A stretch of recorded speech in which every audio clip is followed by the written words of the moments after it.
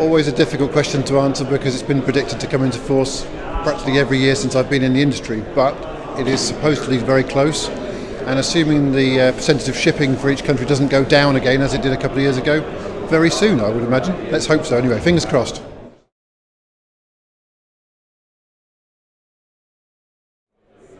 A mad rush to fit ballast water treatment systems and hopefully from my point of view have them tested.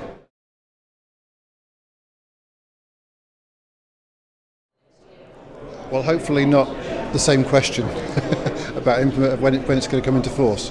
I hope it will be that people have fitted thousands of systems and people are now using them and data is being collected and we're starting to understand the operation of the systems and the issue that they're hoping to solve.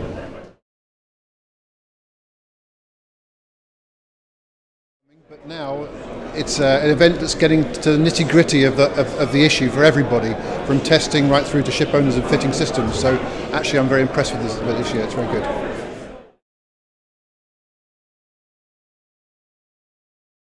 It's good, there's a good balance of ship owners and regulators and people like me who test systems and so on. So yes, I think it's a good mix of people and actually a good number of people I think as well.